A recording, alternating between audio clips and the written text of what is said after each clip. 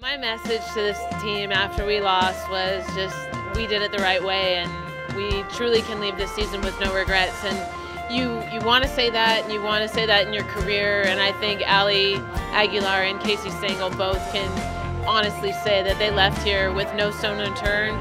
They left no doubt this season, and together we're going to have the bond of this group for our whole lives.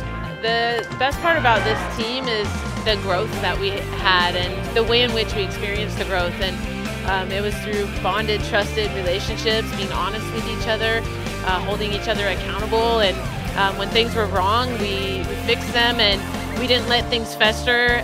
We continued to develop relationships amongst each other, and I couldn't be more proud of a group of young women.